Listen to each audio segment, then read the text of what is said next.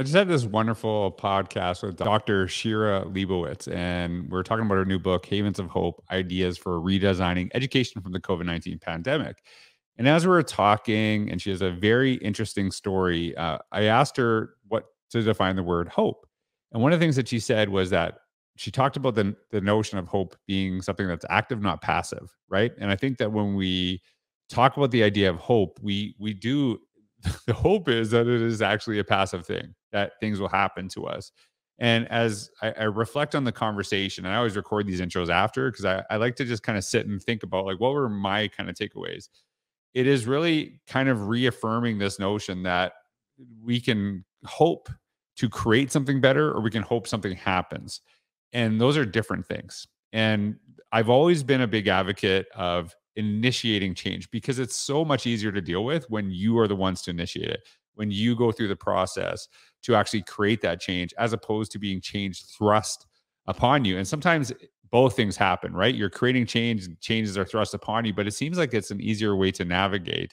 And so, really kind of thinking, what is hope, right? And how do you see that word hope? And what do we hope to create, not what do we hope to happen? So I really love this conversation I had with Dr. Shira. She's someone I've known for a very long time and connected with her through social media years ago.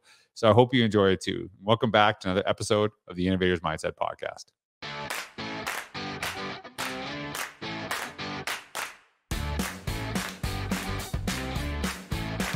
Hey everyone, this is George Couros, and welcome back to another episode of the Innovator's Mindset Podcast. I am very blessed today to have Dr. Shira Leibowitz on the podcast. And I've known Shira for a very long time. We connected years ago through Twitter, and we just started talking and connecting again. She actually has a new book that's coming out, it's scheduled for August of 2022. It is called Havens of Hope, Ideas for Redesigning Education from the COVID-19 Pandemic. And what I love about this, and when we're just kind of talking, prepping for the podcast before, is that this idea of like redesigning and creating something is not something that Shira actually probably had, after the pandemic. That's part of it, but this is actually based on her learning from creating a new childcare center called Discovery Village in New York, just outside Westchester. So you were creating before we were kind of pushed to create, which I love, right? Because I'm a big advocate that the best change that you can go through is the one you initiate yourselves. And you seem to have done this. So Shira, thanks so much for being on the podcast. Thanks for joining me today. If you can just tell everyone a little bit about who you are, what you do today, and how you got there, that'd be a great way to start. Absolutely. Thank you so much. It's so much fun to see you again and to be here. I appreciate. I'm an educator. I'm a career educator. I spent 20 years as a principal of pre-K through 8th grade schools and loved it. And at a certain point, became more and more enchanted with the early childhood space because we've been talking for years about changing education. And I became enamored with project-based learning and pulling what the great early childhood approaches do at their essence up into the K-8 space. And at a certain point, I had done this for a long time, and I really wanted to work for myself and to be able to create what I imagined. And I love the early childhood space, and that's a space where there are independent programs. So I opened the center in July of 2019, and it is designed as a play and project-based program deeply grounded in Reggio-inspired learning, which is significant in terms of what comes later and what happened during the pandemic. So I opened and was building it up, and it was going well. And then March 2020, we all know what happened. Right. So I found myself just north of New York City, one of the first and worst COVID hotspots in the country, and classified as an essential business and encouraged to stay open. So we did. And the center has a capacity of 128 students. We dropped overnight to 6 students. And we were committed to figuring it out. We came up with COVID health and safety protocol 3 months before New York State did. There were a number of early childhood educators programs that were open because we were deemed essential. So we were figuring all of this out while the K-12 space was figuring out online remote learning. It was a different kind of intensity. And that sparked a lot of conversation about what's possible here. And we looked back to programs past that were born in crisis and wondered, are we standing at the start of something new? Could we be standing at the start of something new? And that inspired the book. I felt in my bones that I wouldn't remember the intensity of what it was. I wouldn't be able to bring myself back to that place, and wanted to write about it and interview people and experience it with others who were not only navigating through, but were getting better and transforming into something better in real time. And so that's the story the book traces, the stories the book traces. Well, we're gonna get into this a little bit more, but I gotta ask you a few questions. When you were a principal for quite a while, is that correct? 20 years. 20 years. Yeah, you've been in principal. So like, I've talked to a lot of people about, starting their own, schools, their own childcare centers, things like this. What are some of the things that you learned as a principal, as an administrator in school, that help you become like a founder and a CEO? Like, are there a lot of things that, that transferred easily over there? Were there things that you had no clue what you were doing at that point that maybe you didn't have that skill? Like, what are some of the things that you saw were, very beneficial to you in your career to start this place? And what are some of the new things that you had to learn? So much transferred. There was such a strong foundation to move into running my own school from having run schools. The educational piece for sure, the coaching of teachers, the hiring piece for sure, the knowing how to connect with others when I don't know something, because we've known that principals need that. Yeah. So to not be afraid to have people who you turn to for advice, to know that you need that, to not be afraid to ask questions, to not be afraid to figure stuff out, to not be afraid of the messiness, because schools are messy and businesses are messy. It flowed. And talking to people through the pandemic who made that leap because the possibility emerged to them when they hadn't realized before starting schools, when they had never thought about starting schools. It's doable. And it's a message that I would love for any principal or any educator listening right now. There are so many ways to start your own program if that is what you want for yourself. You're passionate about it, right? And like, one of the things I really appreciate is that when we connect with people, and this is something that I really embraced and was taught in my own career and, embraced myself, is that it's really important to connect with people who, as you kind of alluded to, know things that you don't, right? And a lot of times we can get really caught up in this trap, especially when we're hiring, that we hire clones of ourselves. But I don't need a clone of myself, right? Because I already got me. I understand that. I need people that think different, have different experiences, and maybe weirdly enough, appeal to different people. Right. Yes. And like, maybe like some people feel more comfortable talking to me than they would, my vice principal, and vice versa. And I think that's something that's really powerful. So what were some of the things that you weren't prepared for in this process? What was like kind of shocking to you? What was something that was like a new process that, if anyone's, maybe you can help the people that are maybe inspired to maybe start something of their own like this? What was something that, you had no idea was happening? HR in a really deep way. So right. And this is in addition to who you hire, the consultants that you have who you don't hire, but you pay to support you. So having an HR consultant, HR consultant, attorney, accountant, all of those right. folks that you can't afford and don't need full time, but to have as consultants is really vital. There's a lot of state law around labor law, and many states, New York included, are much friendlier to employees than employers, as makes good sense. But you can easily be non-compliant without realizing it. And so living in integrity and doing things appropriately and making sure there were people looking over my shoulder to help me do that was really vital and was really new. Being personally responsible for payroll and supporting people. So, as a principal, there was a budget. I was responsible for the budget, but here it's me. And during the challenging days of COVID, when at first I didn't want to furlough anybody, I didn't get the Paycheck Protection Plan loan, the loans to support payroll the first time around.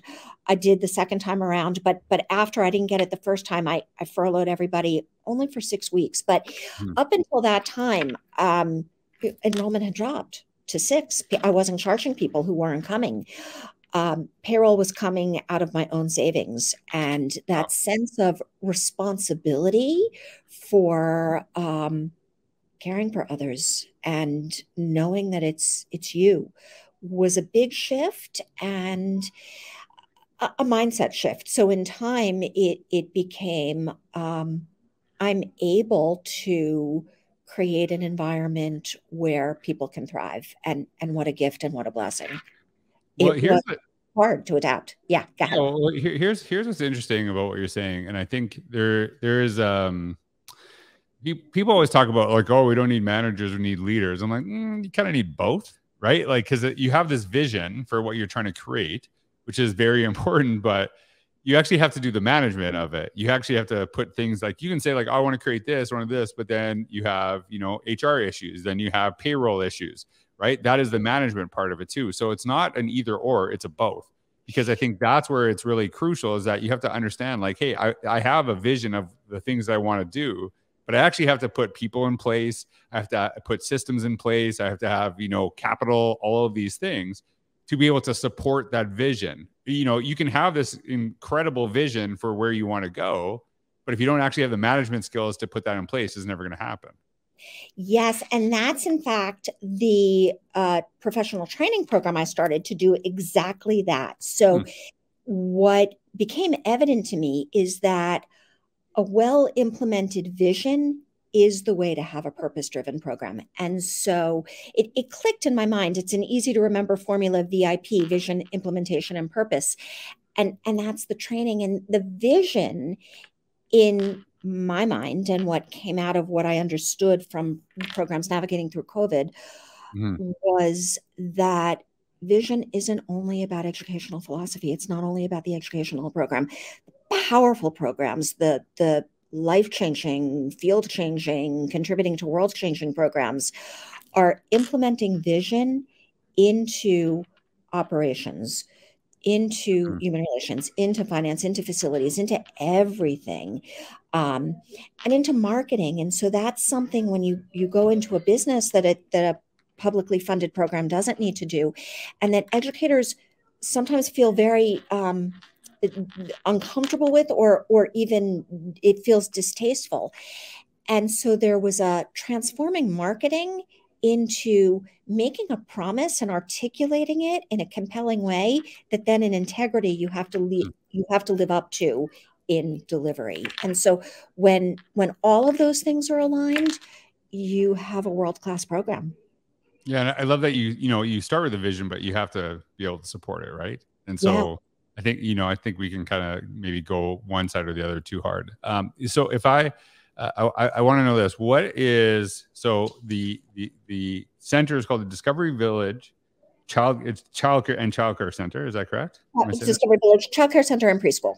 It's a child. Okay, so tell me. So we've been talking about vision. What's the vision? Tell me about this. Like, what's the experience that a kid would have? And I think it's 2 to 5 year olds. Is that correct? 6 weeks to 5. So 6 weeks to 5. 6 weeks. To 5. Yes, we have the babies.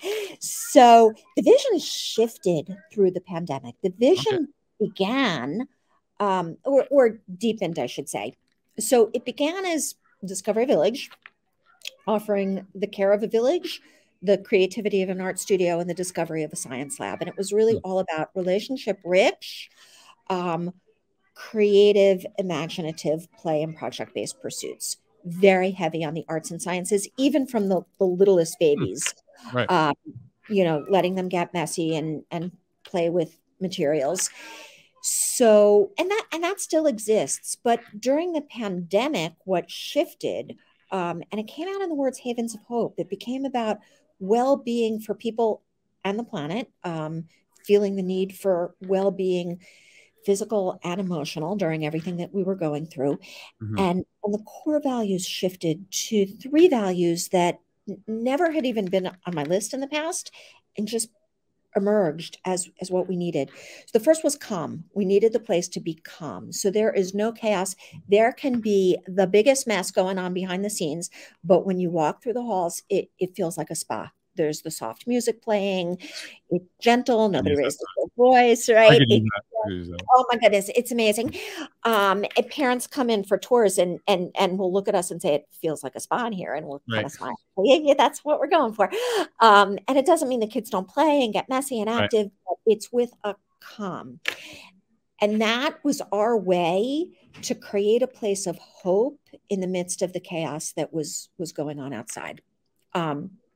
Caused us to make different choices than a lot of other places. So this is an aside for an example. During the very early days of the pandemic, we were open and most of the world was shut down. And most programs were not letting families in because you could spread COVID. Right. I remember we were terrified. Like we thought you walked near a person, you were going to die. Right. So a mom comes to the door with her 2-year-old, and she's an essential worker, was going through trauma. Everybody was stressed. And her and her daughter just both start crying and hugging each other at the door. And I said, you come in. And from that moment, I turned to my director and said, we're not doing this. Parents can come in. So they masked, they took their temperatures, they social distance, they didn't stay for more than 15 minutes. But there was a feeling of normalcy where you would see people who weren't in your immediate family. So that all was about, what does it mean to create calm? The next is honesty and transparency. And that became even deeper. It became about authenticity. So from the very start, we didn't have a COVID case in the center until January of 2021, which was kind of shocking. But it was before, it was in the very early days where there weren't even tests, and you called and you told your symptoms, and they said, just stay home for 14 days and don't come to an emergency room unless you can't breathe. So it was COVID, but no one was calling it anything. So we closed for one day, we did a deep cleaning, and we were open again. So we didn't have the quarantines until 2021. But throughout, there were a lot of programs that were bragging. We haven't had a case yet. And from the start, I had said, it's not if, it's when, and it's nobody's fault, and there will be no shame and no blame. And so when anyone would ask, programs were boasting at the time, no COVID cases here, and we were not. So if somebody said, have you had a COVID case? We would say, not yet, but we could in the next 5 minutes. We don't know. Right. So, and then whenever anything happened, an exposure, whatever might happen, it was quick telling everything. That was with parents coming in. I don't tell you my protocol, you can come in and see it. And whatever happened, whatever challenges, there was never any sweeping under the rug, whether that was for issues, staff issues, it was transparency. And that went deeper to being transparent with ourselves about who we are and where we're living up to our own ideals and where we're not. So that's been very powerful for us. And then the last was play, is when all else fails, play. And we'll be patient on the education, that will all come. But we became much more deeply ingrained as a play-based program, and a program that leads with play, and play, from the play, everything else emerges. That's amazing. And this is all, like, this is not what you intended at the beginning, but this is what it's all transformed to as you're going through that process. Right. And I really appreciate that, because I think sometimes when we have visions in schools and our classrooms, no matter what changes around us, we just stick to it. And I've always said that vision and mission statements in schools and districts should be written on Google Docs. It should be something that you can modify as you need and adjust, right? Because I think sometimes we see that the vision is no longer necessarily, maybe not relevant is the best word, but not as applicable as it once was. And part of it is like not only when it was created, but by who it was created. But then as things change, do we learn to adjust? Do we actually connect? And that's something that I think is really powerful. And so let's talk a little bit about your book, Havens of Hope. And I know a lot of the stuff that you talked about is probably in this book already that you just shared. And it's really nice, because I love that you can see that you're living it. You're not just talking about this stuff, right? And you're putting it into practice. So tell us some of the, maybe one or two of the strategies that you share in the book about to kind of help people as they're kind of maybe making a shift or trying something different in their own educational practice? Absolutely. So the book actually doesn't give strategies. It's Okay. not a how-to. It's more of a why, a what and a why. Since I've developed more of the strategies and the how-tos, that the book ends with the next chapter is up to us. We can do with this whatever we choose. Right. We changed because we had to. Now, what do we do because we choose to? But what's at the essence of the book is that when we're highly engaged in being responsive to what's happening around us Yeah. and in the relationships of those around us, everything else follows. So being responsive, being attuned, facing what was happening, and discovering what the next right steps were. And so there were four different ways that COVID transformed the stories, the people who were highlighted in the stories in the book. One was COVID was a catalyst and led them in directions they never would have considered before. And that included starting schools when they had no intent or thought about starting a school. So some of the new schools that popped up were not being dreamed about for years. They happened. Or real transformations of schools. So there was a catalyst. There was an accelerator. For some, they were already on a path that they believed in. And with COVID, it just supercharged it. They were just able to say, we are going for this full throttle. So that happened with a number of the outdoor programs that wanted to move more into nature. And now with COVID, there was so much reason to be outside, and they got support and they pushed it. So there was acceleration of visions. There was an anchor. So there were programs that became far more anchored in who they always were and what they believed. And that gave them strength. And they had evidence that what they were doing was effective. That was some of the project-based schools that were being able to be really flexible in learning when learning had to become more flexible. And then there was the sculpting, and that's kind of where the book ends, of sculpting down to the essence of what you believe so that you can then rebuild in all kinds of ways without ever losing the essence.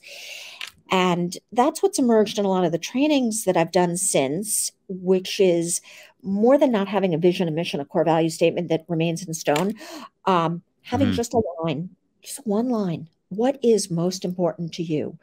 So, and that's not new. That was done, Reggio Learning, founded right after World War II, Northern Italy, was about standing against oppression, injustice, and equity.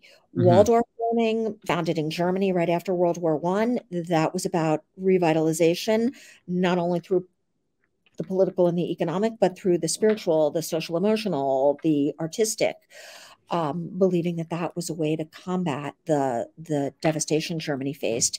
And Montessori earlier in the 20th century, which started being about independence and living independently, when that was the way to move forward in a place that was opening up economically, but with a lot of inequity. And then later extended to a focus on peace through 2 world wars, and really believing that promoting world peace started with peaceful classrooms. So these are programs that were warriors for world-changing beliefs and implemented that through relationships and through approaches to learning. So it translated in the micro into every interaction, not every interaction, but as close as they could get between a teacher and a child, and then was contributing towards changing the field and changing the world. And we have the opportunity to do that now. And there are programs that are, and that is a narrative happening in education, as much as there's another narrative about how much we've suffered and how hard it is and how burnt out we are, which is all true.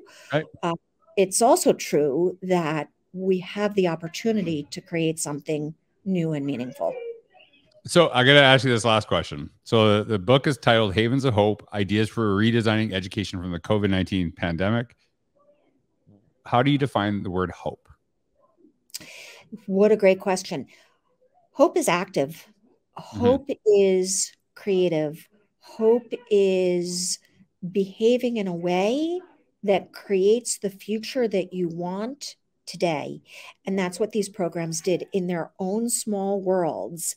They created the environment that they wanted that didn't exist in the outside world, and then worked to start to spread it. When you walk into these programs, you felt a lightness and a joy and a creativity when the outside world felt so heavy and frightening. Well, and I think that's why I wanted to ask you this, is because, and I really appreciate how you kind of articulated this, is that the idea of like, oh, I hope I could win $1 million. And it's like, you just hope something will just hit you in the head, like an asteroid, bringing you $1 million. Whereas I see hope is, as you said, something more active, something that you actually create, right? Like I hope I can build this, right? And so there is that hope, there is that kind of vision, but it's there. I think there's a difference between that idea of like just hoping but not doing anything versus hoping and actually moving toward that vision, right? And I think that's why I really appreciate what you're sharing. Yeah, absolutely. And I questioned that. And at one point asked the publisher if maybe we should have a different title. And they love the title. And I love the title as well. Yet, yes, I totally agree with you. Hope can't be hope can be. It can be whatever you call it. But for me, hope is not passive. Hope is actively, in the ways that you can, designing what you want to see in the world. And you don't need permission for that. Anybody, wherever they are, with what they have, with what they can do, can bring their vision in the micro interactions, even if they're in a world that a system that feels somewhat oppressive, feels like they're not getting their vision. Everybody can discover their vision within them and live that vision even in small ways, because the small ways are the big ways. Yeah, and it's kind of like the difference between I hope for a better world versus I hope we can create a better world, right? Like there's something there too. So, Dr. Shira, thank you so much for taking the time, and I wish you the best on the release of your book. And anyone who's listening, check out Havens of Hope: Ideas for Redesigning Education from the COVID-19 Pandemic. The description the link is down below in the description. And thank you for your time. And it was nice. I know you're busy. We could hear the kids in the background too. So it's like you got a million things, but you took the time to kind of be a part of this too. So thank you so much for being on, and thank you everyone for listening. Thank you so much. It was great to reconnect.